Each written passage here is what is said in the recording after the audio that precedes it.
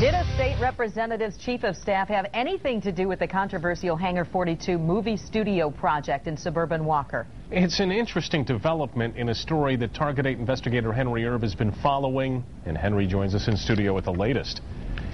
This latest dose of controversy comes from a YouTube video of Grand Rapids political consultant Noah Seifela giving a speech on economic development in Chicago last year.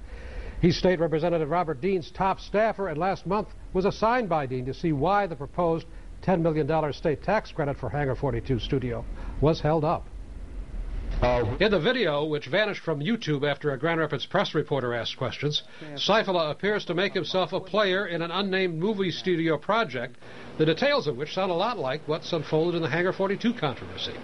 He's explaining how to use the state film infrastructure tax credit to make his point that government can help business development if you know the laws and rules. I'm buying a building from one of my partners for $50 million. To get the building, it costs us $4 million. The 20% tax credit will provide us $12.5 million. So how much the building cost us? We made a profit off the state.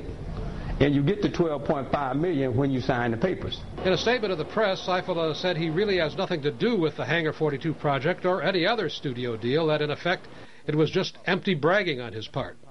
Seifela does not show up in any of the official paperwork about Hangar42 that's publicly available. He has in the past been a consultant for developer Jack Buchanan, Jr., the man who put the Hangar42 deal together. Even if Seifela is not a real player in the deal, his speech shows that he might know something about how the Hangar42 tax break was supposed to work. Seifela's numbers are a little off, but close to those of the Hangar42 deal. Buchanan's company paid $4.1 million for the old factory property on Alpine, and it's been claiming the studio after renovation is worth $40 million, a figure critics allege is inflated, but which makes it eligible for a $10 million tax credit.